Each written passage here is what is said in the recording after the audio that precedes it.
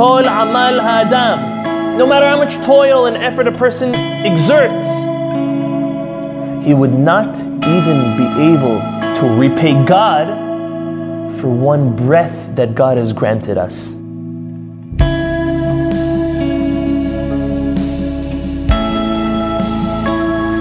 So this week the Torah discusses in great detail all of the garments, the vestments, all of the utensils that the Kohen Gadol himself was to wear. Okay? The Kohen Gadol had 8 garments. He had the 4 regular garments just as all the other Kohanim, plus another 4.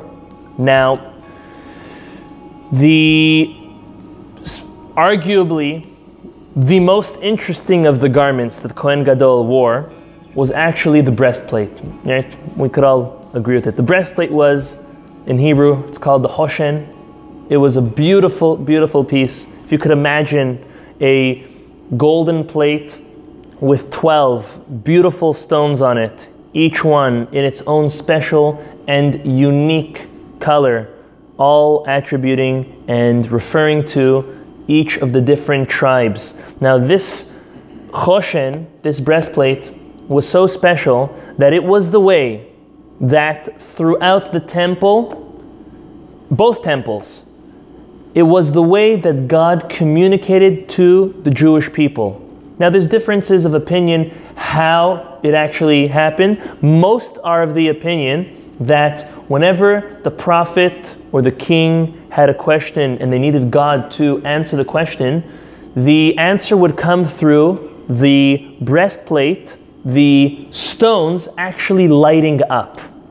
It was very, very unique. I guess you had to learn how to read what those messages meant and didn't mean. But it was a very, very interesting item that I'm sure if we all had the opportunity to see it in real life would be fascinating to just see it, never mind seeing it in action. So this was something specific the Kohen Gadol would wear. It, as I said, took and had 12 stones, special stones. It was 3 rows of 4. So you would have, for example, 1, 2, 3, and then 4, 5, 6, 7, 8, 9, 10, 11, 12. So it was 3 by 4. 4 rows of 3, 4 rows of 3, 3 columns of 4. However you wanna call it. That's the correct. That's the way it was. Now, the Talmud quotes a verse in Yeshayahu, in Isaiah 54:12, and the verse says as follows: "I will make your boundaries of fine stones." In Hebrew it says, "V'samti kadkod shimshotaich ush'arecha le'avne ekdach, v'chol givolecha le'avne hefetz." The verse in Yeshayahu is telling us that God will make our boundaries, our frames, out of stone. Now, to this, the Talmud goes on to explain that there was a difference of opinion what the stones of the exterior wall of Jerusalem should be made of. One opinion was it should be made out of the shoham stone. And we'll explain a little bit about that. The other opinion said no, it should be made out of the yashfeh stone. So it's either some said it was the shoham stone, and others said no, when we build it, we should build it with the yashfeh stone. So you know what God came and did? God came and gave a revelation right during the construction of the Bet HaMikdash, the temple in Jerusalem, after the Jewish people entered the land of Israel. Build it with both. Do a combination of the shoham stone and the yashveh stone. That's what the Talmud in Masechet Bava Batra tells us. To that, the Zera Shimshon asks, what's so special about these 2 stones? What is it that is so special about the shoham stone, the yashveh stone? What's the meaning behind these choices of stones? And what is it that one said one way and the other said another way, and then God came and said, let's put them both together? So he comes and he analyzes. He says, if you look at the breastplate, the Hoshen of the Kohen Gadol, if you scroll down to the bottom row, yes, to the bottom row, if you look at the last 2, you're going to have the Shoam stone, is the second to last one. And the last one is the Yashveh stone. Corresponding to properly would be Yosef and Binyamin. Yosef being the second to youngest tribe, and the youngest tribe, Binyamin. So he says, let's analyze something very special. He brings down the Shiltei Giborim, which says, in a very deep way, it's definitely in a spiritual, maybe in a Kabbalistic way, maybe nowadays we might even be able to prove it scientifically, but each stone, to those of us who know, have certain powers. They have certain things that they're able to give off, sometimes in a positive way, sometimes in a detrimental way to a human being. Similar to herbs, just by smelling herbs, perfume, incenses, how do we say, essential oils. Stones also, being around a stone or wearing a certain stone, also has an influence on a human being. Now, what's the influence for a Shoham stone? So the Zera Shimshon quotes from the Shiltei Giborim that there's four benefits that one is granted by wearing a Shoham stone. Listen to this. This is fascinating. I'm thinking afterwards, we're all going to probably go out and buy a Shoham stone. Look how amazing this is. Number one, it promotes good memory. I'm getting. We're going to buy one. Sold. It gets better. Wearing the show promotes good memory. Number two, it promotes good eyesight. Sold. I'll take two. Three, I think if you haven't bought in by now, you're going to buy in by now. Wealth. Done. And four, I think it's saved best for last, wisdom. Can you imagine, just by wearing, where do you find this? Just by wearing this Shoham stone, you going to be blessed. It is something which comes in Where do you find this stone? that a person is blessed with. Let's repeat it. Memory, eyesight. Okay, let's we're going to explain everything. We're going to explain everything. Have a little patience. I know we're very excited about what a Shoham stone is. We're going to get a Shoham stone. Don't worry, okay? Again, memory, eyesight, wealth, and wisdom, all by wearing a Shoham stone. Now, what fits so ironically perfect, obviously not by chance, is these were all four things that Joseph himself was blessed with. And the Zera Shimshon proves paragraph by paragraph, pasuk by pasuk, each and every verse. Look at this. Where do we see that Joseph was blessed with memory? I'm in Genesis 42:9.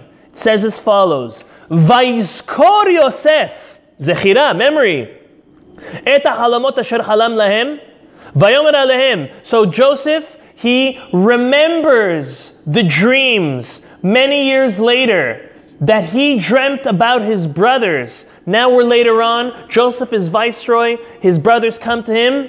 He says, before I let them go, I remember now what I dreamt about, what I prophesied years before, and now it's happening again. Vayizkor Yosef et halamot. So Joseph was blessed with memory. That's the stone he represents. He was blessed with great eyesight. How do we know? Genesis 49:22. Ben Porat Yosef, Ben Porat Ale Ain. Joseph was a charming son. He was a charming son to the eye. Joseph was also blessed with eyesight. We see the comparison with eyesight, good eyesight, and Joseph, again, referring to the Shoham stone that he represents. Number three, wealth. Where do we see that Joseph was wealthy? Genesis 39:2. Vayhi Adonai et Yosef, vayhi ish matzliach. Successful in wealth. Again, wealth is not in the number, wealth is in the happiness. Hasamech bechako, if you're happy with what you have. Vayhi ish matzliach, vayhi bevet Adonav hamitzri. He was the man. He was the leader. He was the CEO of Potiphar's house. So he was blessed. Number four, where do we see that Joseph was blessed with wisdom? Genesis 41:39. Vayomer Paro el Yosef, when Paro takes Joseph out of the jail. He takes him out of the jail and he asks him to interpret his dream. He interprets his dream. What does Paro? And by the way, make no mistake, Paro was a genius himself. The genius, the leader of the greatest and strongest country in the world, says, Vayomer Paro el Yosef, Acharei odia Elohim etlecha et kol zot. After God himself has told all of this to you. Remember, Joseph himself attributed his interpretation of the dream to God. So Paro says, wow, God has really given this all to you. En navon vechacham kamocha. There is no man which is as discerning and as wise as you. So Joseph himself, the tzaddik, the biblical character, whose stone that represents him is the shoam stone, is the very same stone that blesses a person who wears it with all four of the things that Joseph himself was blessed with. And to repeat, that is memory, eyesight, wealth, and wisdom. The Zera Shimshon goes so far to say that the wisdom one can attain through the shoam stone is almost approaching the levels of prophecy itself. That's fascinating. Okay? So instead of searching on your phones and Google what the shoam stone is, wait till the end of the class. I'm going to explain and tell you what a shoam stone is. Okay?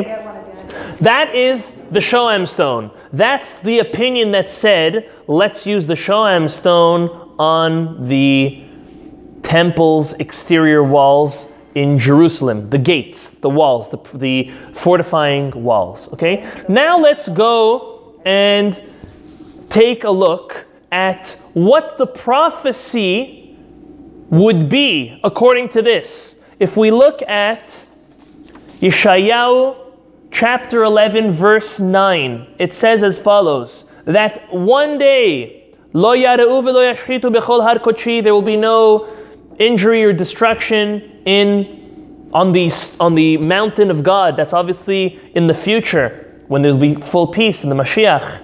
It says, Ki malea haaretz de'ah. The land will be filled with knowledge because they will know God.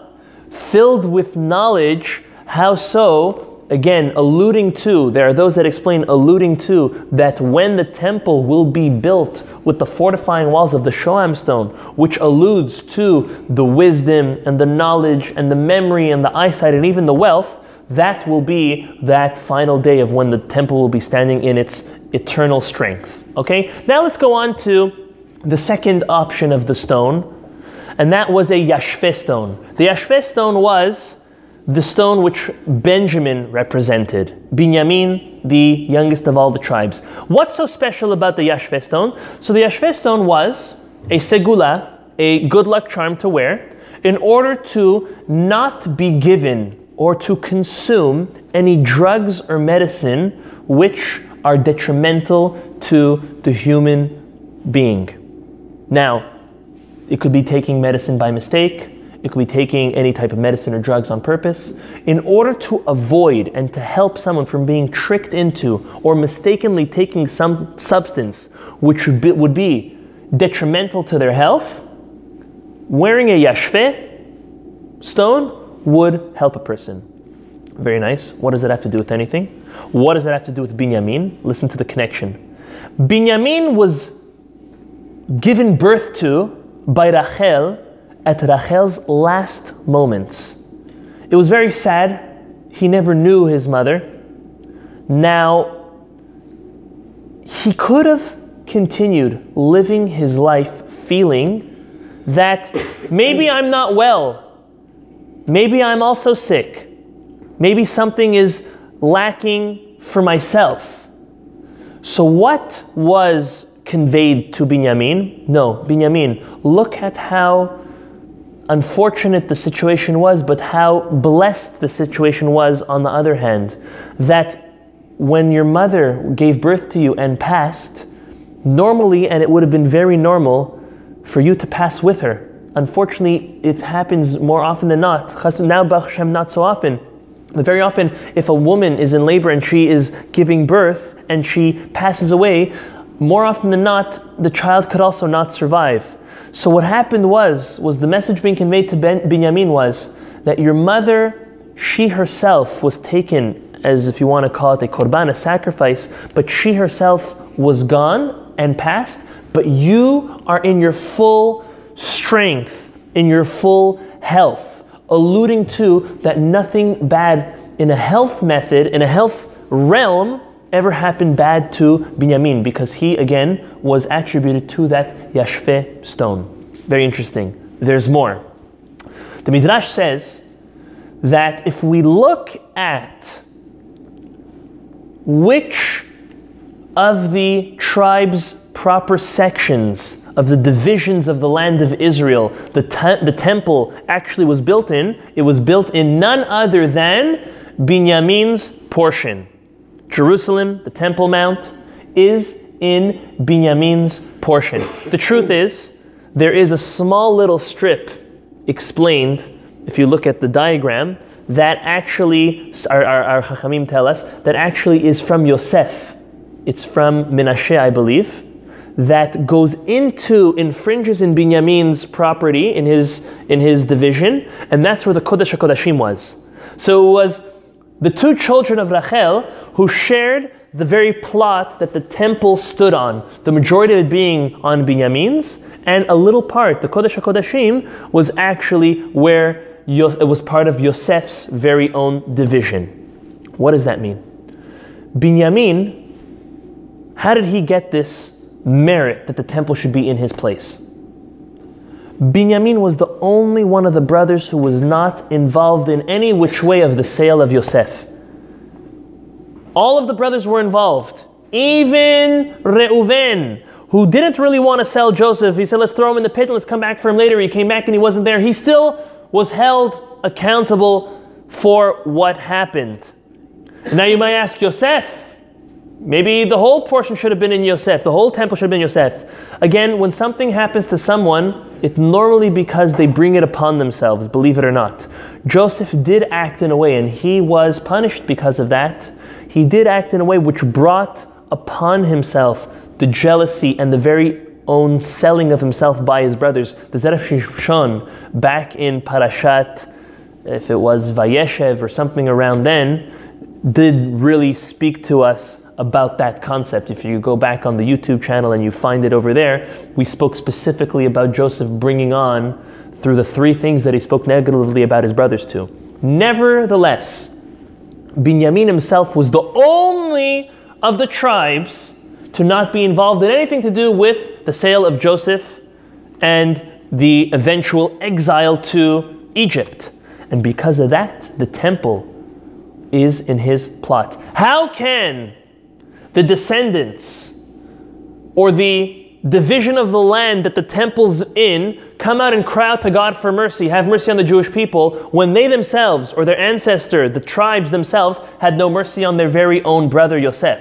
So specifically the temple was in Binyamin, who only displayed mercy. He did not have that opportunity. He never didn't display mercy towards anyone. So that's why it was in his place. Furthermore, if you take the word Yashveh, which is the name of the stone, it could also be read as Yesh Peh, the Zera Shimshon says. There is a mouth, meaning, as we say in Hebrew, Yesh Dibur.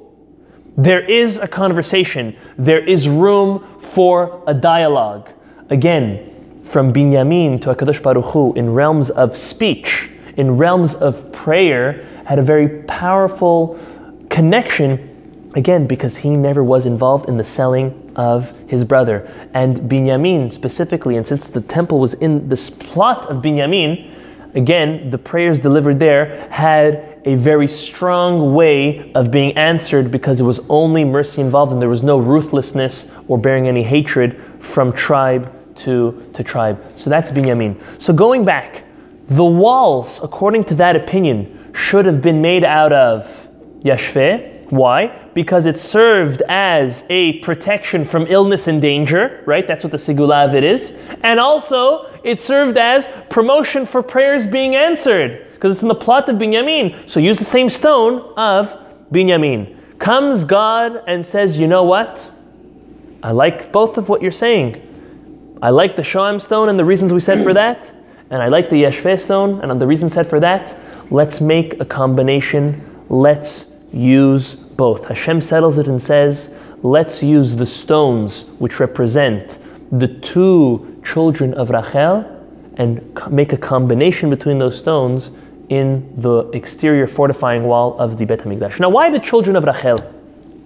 What did she do to merit that not only is the temple in the plot of her children, but that the fortifying walls should be only out of the stones which are represented by her children? What did she do that is so important? So if we look at something that she did and constantly does, as the Nevi'im explain us, is as follows. If we look at Yirmiyahu, chapter 31, verse 14, it says, Ko amar Hashem, kol birama nishma, nehi Bechi tamrurim Rachel mevake al baneha. The prophet is telling us that Rachel forevermore is crying for her children. She is always praying for her children. She will never be consoled until her children are redeemed once and for all. As a mother, seeing that her children are not at their final destination, at their final realm of success, she was never and could never be consoled. That's why she was the one to have the merit that her children should have the temple built in her portion, and her children's stones attributed to her should be the fortifying, the guard, the protection, the blessing for the Jewish people, specifically Rachel. If we look in Yeshayahu chapter 54, verse 11, it says, Aniya so'ara lo nuhama, afflicted one, lashes by storms and not comforted. That the Jewish people are never going to be comforted until we finally have that final redemption of the Mashiach. And the next verse is the verse we brought, the verse we started off in the Talmud, that God will make your battlements and your boundaries of fine stones, the clear connection between Rachel and the Jewish people. But there's one more thing we have to address, and that is if we look at that verse and it says V'samti kadchod shimshotayich, which means that the frames and the walls will be made and fortified very strong. But Shimshon-Zerach, which is the word referring to the stones of the wall, we've never seen that word before. Shimshon-Zerach sounds like Shemesh, sounds like a sun. Why is the verse, the Zera Shimshon say, referring to the wall as a sun? What does a sun do, especially in its strength? It shines, it illuminates. The Talmud tells us that the Bet HaMikdash, the temple itself, illuminated the world. It was a light upon the world, not only for the Jews, but for the nations themselves. If you would look at the fortifying wall of the temple, back in the day, in its splendor, it was shiny. It was glittering. It shone like the sun in its strength, obviously, to show that the Jewish people were to, through the Bet HaMikdash, shine upon the whole world. Now finally, after keeping you waiting so long, Rabbi, what are those stones? I need those stones. Where can we get them? Where to get them, I'm sure you could find. But what's the stone? The right one. So, a shoham stone is an onyx, a black onyx stone. Okay? Now, it's very special. Maybe you want to make a piece of jewelry with it. Black shoham stone is a black onyx. Okay? A yashveh is a jasper stone. A jasper stone, very different in color than a shoham, is multi-colored. All different types of colors. If you look at the breastplate, the replica pictures of it, you look at the bottom two ones. You look at Yosef's stone, is black. You look at Binyamin's stone, it's multi-colored, alluding to the shoham onyx stone and alluding to the jasper yashveh stone. and remember exactly the merits that we spoke about then. So when you would look at, to bring it back into how shiny it was, if you'd look at the fortifying wall of the Bet HaMikdash, it would be a beautiful combination of black stones with this colorful, beautiful rainbow stone mixed into it, almost in like a mosaic, a beautiful mosaic. That would be the fortifying wall of the temple, B'mira B'Amenu, that it should be rebuilt. Amen. So what lesson can we take for us from this, I think, extraordinary piece from the Zera Shimshon? Is that back in the time of the temple and the service in the temple and God's very own presence in the temple was what was illuminating the world. Unfortunately, now we don't have the temple. We're working towards bringing it back. Chachamim tell us we are to be a light upon the nations.